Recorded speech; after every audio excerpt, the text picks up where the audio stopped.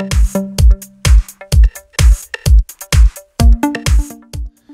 I have PRESTIGIO MultiPad Ranger, and let me show you how to enter the recovery mode on the following device.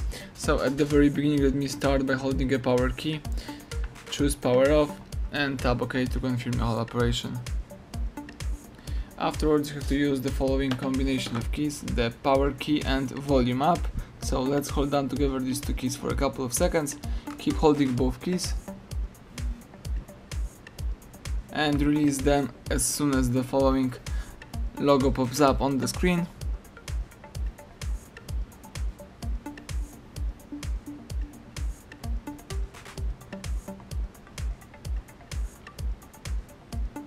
And that's it. As you can see, the Android recovery just pops up.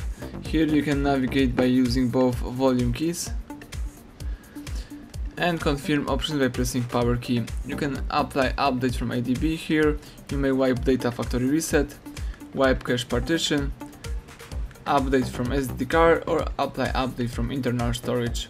If you would like to quit this mode, let's choose and highlight reboot system now and press power key to confirm it. Now the device is restarting and rebooting into a normal mode. You have to wait a couple of seconds.